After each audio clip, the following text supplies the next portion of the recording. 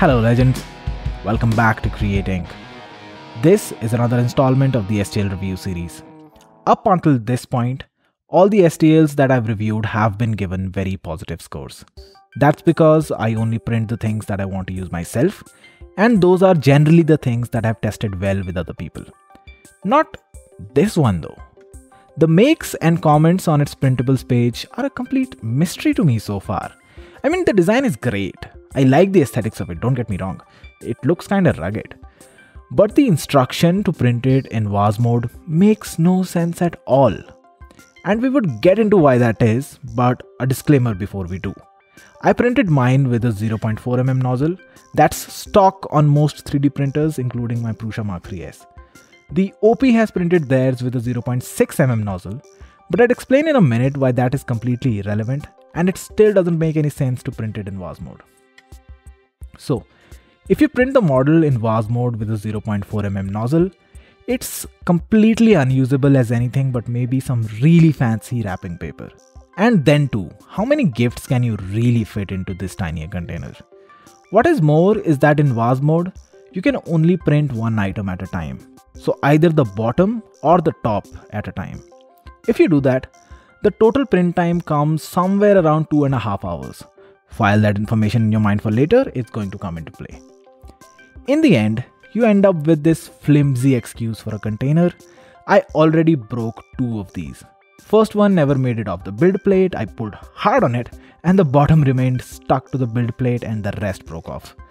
That is partially my own fault because I tend to print things at a lower temperature to avoid stringing. Yep, those are really the temperatures I use for Eason PLA. I know most people go higher than that, but it has never been a problem for me and the prints look cleaner. I increased the temperatures and tried again, and this time it worked. I got a container as advertised. But again, I broke it while shooting footage for this very video, so I had to print a third one.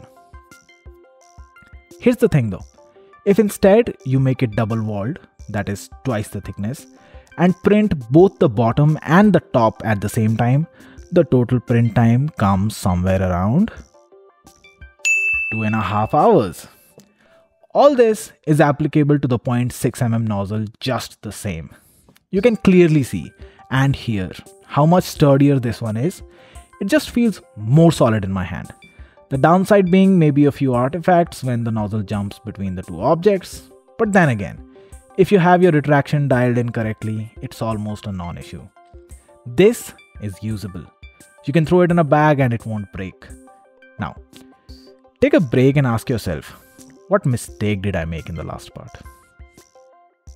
While you consider that, I'd like to remind you that I do everything on my videos, from the graphics to the animations and even the music. So if you like my content, throw a like and a comment for the algorithm.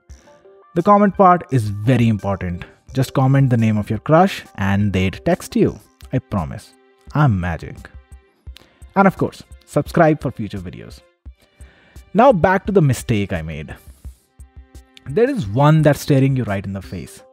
I didn't catch it the first time and I ended up with a bad print. Since I just made the model double walled in the slicer, I messed up the tolerances for the screw cap and it didn't quite fit, and then I used force to make it fit, and come time to unscrew it, this happened. There was a simple fix. Just slightly scale up the top. The inside is supposed to be 66mm. If I scaled it up such that the whole top is 67mm in diameter, it would have worked because the extrusion width is supposed to be 0.5mm. Is that what I did though? Nope. Because I'm a moron. I took the models into Blender, I applied Solidify to the inside of the bottom and to the outside of the top, and that for some reason gave me a cap that was too loose for my bottom. So I went back, I scaled the top such that the diameter became 67mm, then I saved the model, sliced it and printed it. You know what they say, if it's stupid but it works, it's not stupid. And it didn't make any meaningful difference to the printing time either. I have uploaded this version as a remix on Printables, but only for the M size. And that's it. Now for the scores. I'd be scoring the original one, the one that's meant to be printed in vase mode. For the aesthetics, I like them. It has a rugged look. I quite like that business demeanor. It's a solid 3.8. Design 2 out of 5. And that too is because it's easily fixable. Otherwise I would have given it a 1. Printability 4 out of 5. Really a breeze to print, nothing complex. Usability again 2.5 out of 5. With a 0.4mm nozzle, it's basically unusable. That gives us an average score of approximately 3. For the printing tips, if you are going to print this in VAS mode anyway, I'd suggest that you use a bigger nozzle and print hotter, as hot as you can, so that there's good layer adhesion. Otherwise, the biggest tip would be to print it double-walled and to do the scaling in the slicer itself. If you'd like your STLs to be reviewed, post them on our subreddit. The link is right on your screens and in the description. You can leave your thoughts in the comment section below. If you like my content, consider supporting me on Patreon. If you liked the video, you know what to do. If you didn't, the other one is really fine. Really, press one of them, any one of them. Subscribe for loads more content, and until next time, just keep building.